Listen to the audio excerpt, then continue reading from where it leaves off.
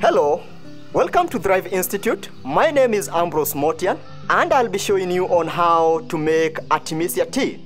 Artemisia tea or Artemisia, it's the best medicinal plant that can treat most of the diseases in our communities because it has 19 components which are very good in tackling especially malaria. So it is a very good anti-malarial drug, and we know that malaria is a very dangerous disease in most of the tropical countries. So I'll be showing you on how to make Artemisia tea, and I hope you will enjoy knowing how to make that tea. Welcome. Materials needed: Artemisia powder, measuring jar, a teaspoon, a saucepan, a sieve,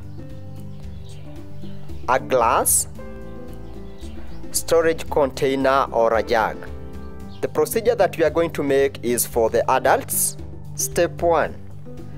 Measure 4 teaspoons of Artemisia powder, or take 1 handful of Artemisia leaves if you are using fresh leaves.